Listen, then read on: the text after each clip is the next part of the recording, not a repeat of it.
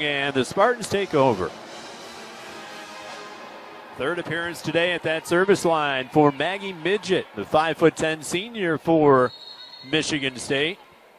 Her dad was in the Coast Guard growing up, and she moved all around the country, had to attend 9 different schools in 9 different years. Oh, wow. This is the longest Maggie Midget has ever been in one place by far in her entire life here in East Lansing. Wow, that's tremendous. Getting her equilibrium. Basically every single year she had to start anew and meet new players and meet new classmates at a new school, but somehow fought through it to gain a scholarship here for the Spartans. That's tremendous. I mean, you can tell that she's a creature of change. She can handle it well. If you have to do that many times, many people can't handle that. And so to do that, I appreciate and applaud her. And Maggie's dad in the Coast Guard, her first 2 years here at Michigan State, they lived in San Francisco, California. They rarely had a chance to see her play, but then her junior year, he finally retired. Oh, great. The family moved right here in the Lansing area, so it's a family atmosphere now, really for the first time for Maggie Midget in college. She's doing the setting for Michigan State. Oh, great dig. Great, perfect dig.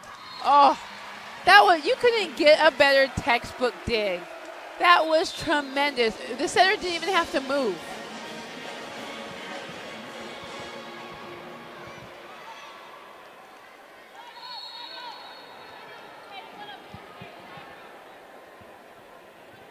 Four to 2 Spartans, set number 3 Norris again, and back to serve. Austin with the attack, and another issue at the net.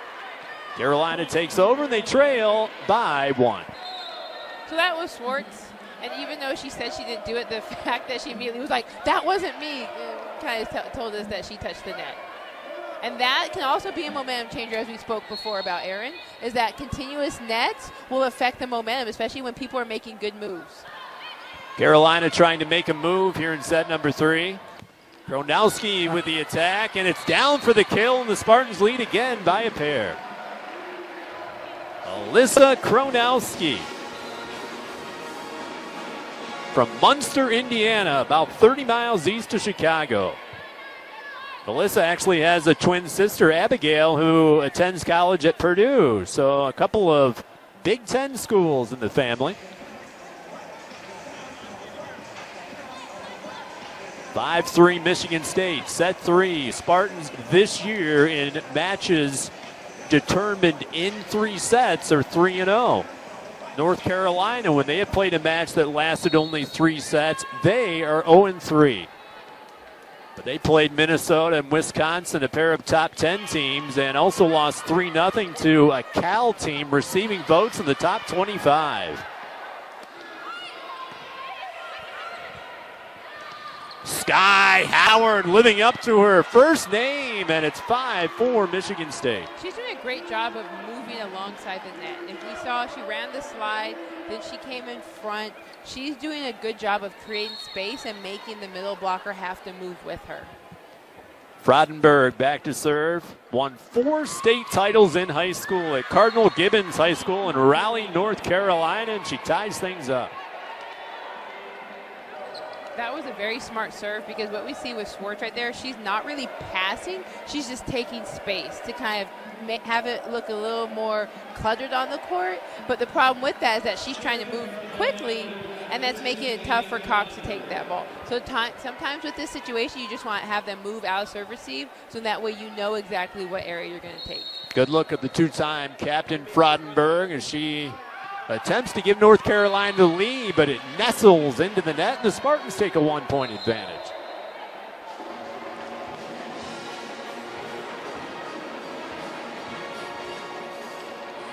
Audrey Alford, the setter, and the graduate transfer out of Oklahoma, back to serve for Michigan State.